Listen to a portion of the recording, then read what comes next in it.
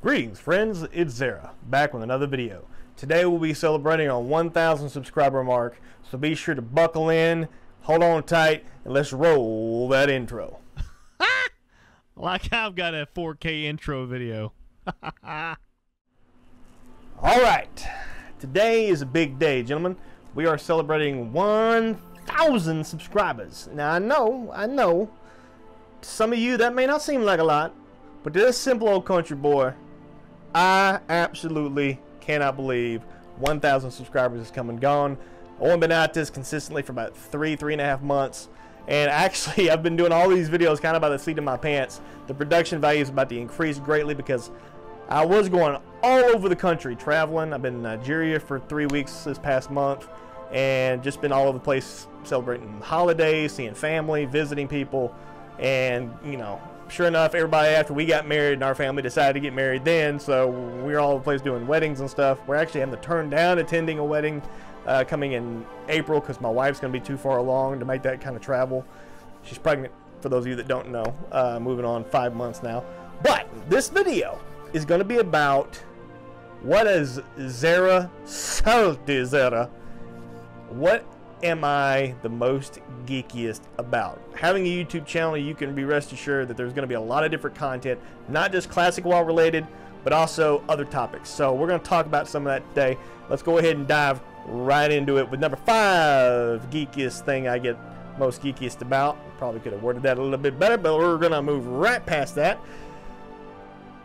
Number 5 on my list is technology. Okay, so technology is by far and away my biggest drive for why I do YouTube, because I love technology.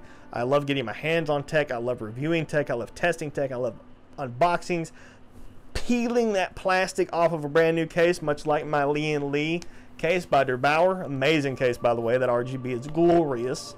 I love the Logitech 4K Brio webcam. I love G-Sync monitors with Asus. I love all kinds of stuff, microphones, headphones, just you name it, I love it. And just getting my hands on as much tech as possible is going to be amazing. That's actually something I'm looking forward to. We moved to West Texas here towards late July, early August time frame. This IKEA countertop is actually going to be, I apologize for moving the camera on you, this countertop is going to be basically graduated from being my actual physical desk to a workstation. I'm going to move it, turn it into a workbench, and we'll start doing all kinds of testing and maybe even get my hands on some samples and start doing some tech reviews for you guys. That'll be kind of fun. It's all about growth and expansion and evolving on the platform of YouTube. You can't just stay one-dimensional, you'll never grow. And on that subject, number 4 thing I'm most geekiest about, college football. Yes, college football. If you couldn't tell, I'm a big fan out of Arkansas, and I was born and raised there. The Razorbacks haven't been doing so hot since the latter days of Bobby Petrino.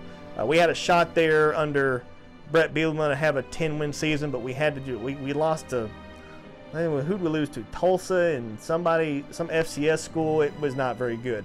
So we blew that, and we've just been going downhill ever since. Chad Morris, we thought was going to be decent enough to get us 3 or 4 or 5 wins, maybe get us on that upward trend before we transfer to another coach, but he just proved to be a bag full of cats. So we had to move on to Sam Pittman, which I think is probably the best coaching hire we've had in a very long time. The guy did phenomenal things when he was at Arkansas. He's been doing phenomenal things at Georgia. He's a great recruiter. We've already gotten Felipe Franks. We've got Xavier Kelly from Clemson, a grad transfer defensive lineman. He might be coming to Arkansas most likely. We've got, you know, all kinds of great aspects of other athletes, 4- and 5-star athletes that have already come to Arkansas, are planning visits to Arkansas. Malik Hornsby's another one, a big quarterback. Looking forward to that. We got Rakeem Boyd coming back. Like I said, we already picked up Felipe Franks. We could pick up Xavier Kelly from Clemson. Lots of possibilities, lots of potential. Looking forward to that. Was rooting for LSU during the Natty when I was in Nigeria. I was able to watch that on YouTube TV thanks to my NordVPN. Be sure you check that out. Wink, wink, nudge, nudge, Nord. So moving on to number 3 thing that I get most geekiest about, and this is going to come to no surprise, gaming. Gaming is something I get super geeky about. I love gaming. I love gaming, especially on the PC. I haven't actually been a hardcore console gamer since the days of the PlayStation 2. That is like, well, that's not true. I did play pretty hardcore on a PS3, but that was really just 1 or 2 titles. I didn't really play a whole lot. I played NCAA Football 14. Love that game. I hope to God they bring back that series. And another game that I played a lot of on the PS3 was Metal Gear Solid 4. Love the Metal Gear Solid series. It's one of my favorites. Be looking forward to a video in a couple weeks about my top 5 favorite video games of all time. And gaming started out as just a way for me and my brother to kind of just connect. He was much older than me, gave us a chance to bond. And once, you know, he got to where, you know, a lot of his friends started expanding out and doing other things, he just kept playing games with his little brother. And it was amazing. We have a really close relationship now because of that. And we got a lot of experiences together from things like Super Mario Brothers, Super Smash, Final Fantasy 7, Final Fantasy 8, Final Fantasy 9, Final Fantasy 10, kind of what I like to call the golden era of Final Fantasy. And then you've also got games that we were introduced to, like Yu-Gi-Oh! Duelist of Roses, WrestleMania 2000, you know, Metal Gear Solid we were actually introduced to together. We played that a lot together. And of course, Grand Theft Auto 3, we played a lot of time and effort into together. And then we had, of course, World of Warcraft came out in 04, and we never looked back after that. It was just Katie bar the door. And it's just been a lot of fun. But as I've gotten older, my brother's gotten more busy. He's got kids, he's got a wife, and he's got a full-time job. He doesn't really get a whole lot of time to game anymore. So I had to kind of just relieve myself of that opportunity to play with him, and I had to find a way to play with others, make friends with others, and kind of just build my own environment around that. And that's where streaming came in. And streaming was a lot of fun. I love doing it. Trying to get back to where I'm doing it more consistently these days. But so be sure to check out the links below for twitch.tv/saltyzera. We have a lot of fun there. Come check it out. And now gaming is just something that I want to share with you all. I want to share my experiences. I want to share my knowledge. I want to share my ability. I want to share just the story, the development of characters, and how everything's going to unfold, and experiencing new games like Final Fantasy 7 Remake coming out in April. Be expecting a lot of content on that. We're still going to keep doing Classic WoW videos on Tuesdays, but I haven't really decided if Final Fantasy is going to be a regular thing on Thursdays or a regular thing on Fridays. I still got to figure that out. So be sure to look forward to that. Let me know in the comments what you guys think.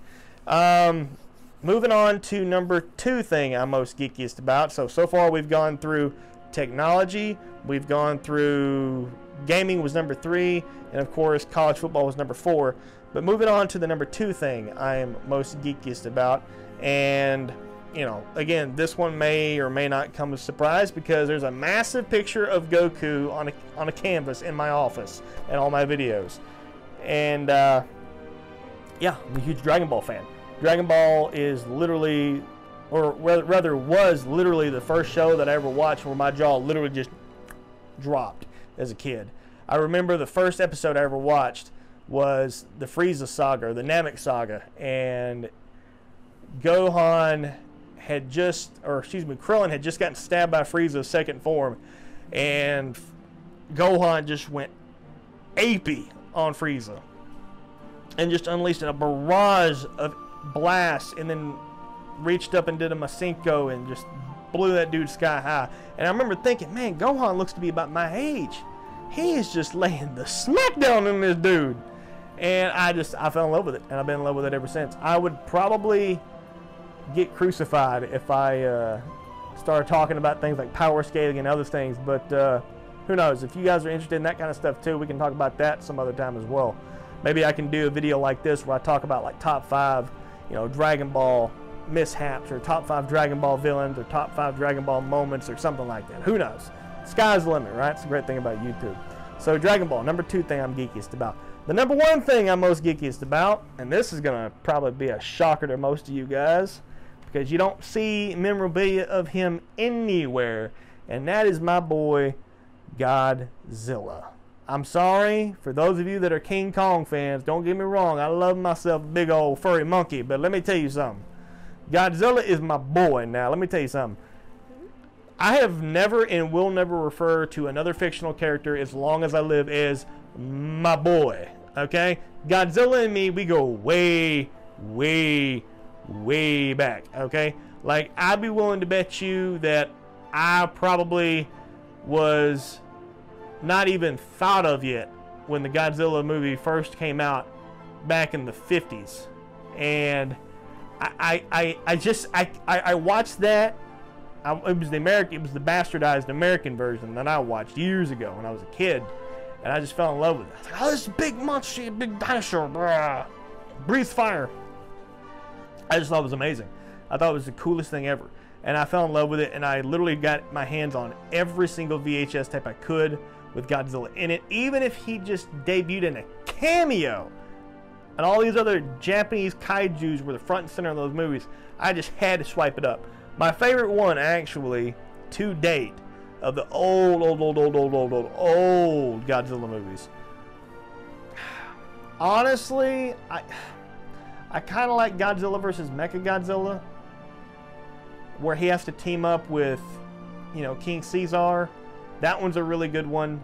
Godzilla vs. Biollante is really, really good. But if I really had to pick one, and this one might actually be kind of a, again, it might, you know, cause some people to kind of raise an eyebrow, but Godzilla 1984. That thing, Godzilla 1984 was the first time I ever watched a Godzilla movie where my jaw didn't just drop, but my eyeballs popped out of my skull. Like the first time I ever saw Godzilla, I was like,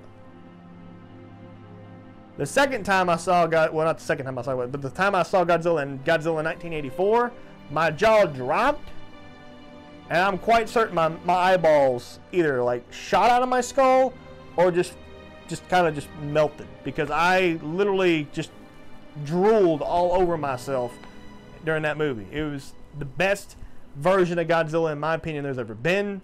He looked amazing. Even to this day, that model holds up. I don't know how, but it does. But anyway, yeah, when Godzilla got announced that Legendaries was going to be making movies for it instead of that like horrendous, you know, Matthew Broderick Godzilla. Now granted, you take Godzilla out of the title of that movie and it's a great monster movie. It's actually a really good movie, the supposed Godzilla movie back in the late 90s, but with Matthew Broderick. It's actually a good movie, but yeah, like, you just turn it into a generic monster movie and not call it Godzilla, you got a great movie. I think it's a great movie, other than the fact that that's not Godzilla. But then I thought Legendary's first Godzilla in 2014 was amazing. I thought it was. I thought the build-up, I thought the camera angles, I thought all of it was just amazing. Yes, I wanted more monster action. My God, we had a 10-year hiatus of no Godzilla whatsoever. I mean, it was Final Wars in 2004, and then we got nothing for a decade. And the next version of Godzilla we got after a 10-year break was Legendary's Godzilla.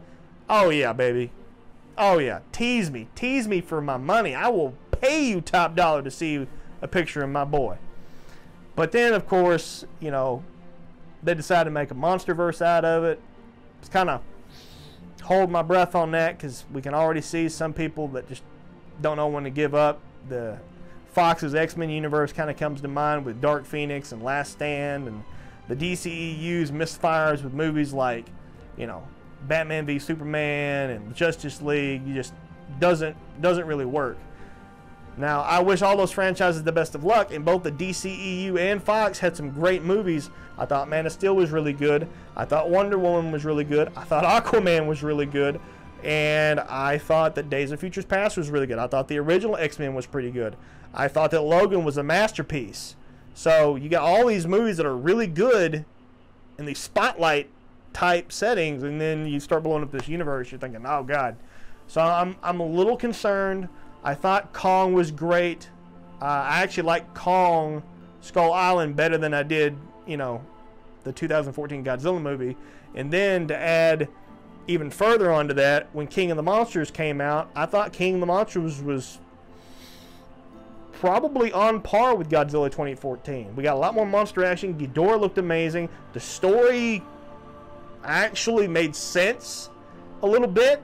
Granted, the human characters kind of fell flat a little bit, but they did make sense to the point to, or at least the plot made sense to where you were like, okay, I could see that. I could see that. If giant kaijus were actually a thing, I could see this happening. I could see this. And of course, the way they left it off, awesome, amazing, with the, you know, teasing of Mecha King Ghidorah. And then, of course, now we're going to have Godzilla vs. Kong.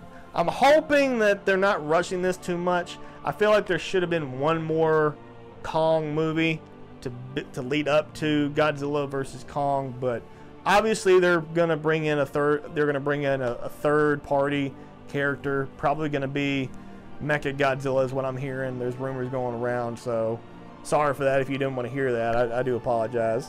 Spoiler. But anyway, that's it, boys. That's my top 5 subjects and topics that I just absolutely geek out for. I could sit here and talk to you guys all day long about Godzilla. I'll be doing a lot of these top 5s moving forward, but this is just something I wanted to connect with you all. I wanted to talk to you guys, seeing as this is our 1,000 subscriber special. I know there's probably a lot of questions you guys have, but for right now, we're just going to leave it here. If you guys actually want to do something like a Q&A or something, you know, I can open up a, you guys just shoot me some, just at me in the Discord. Description for the Discord is down below. Just shoot me some pings and ask me some questions you might want to know some answers to, and I can answer your questions in my next video. So be looking forward to my video coming up on Tuesday, and I'm actually going to be doing a playthrough of Final Fantasy VII. I've only got about a month until it's released, so yeah, be looking forward to that. I don't know how in the hell I'm going to squeeze a 24-hour playtime in basically, well, I got February to March and April, so 2 months. I got 2 months. So, yeah, that's doable. I can squeeze about 24 divided by 8 is 3. So I could probably do 3 separate hours of playthrough footage. So it won't be the fastest thing in the world to watch, but it'll give you guys something to do. It'll give you guys a chance to hang out.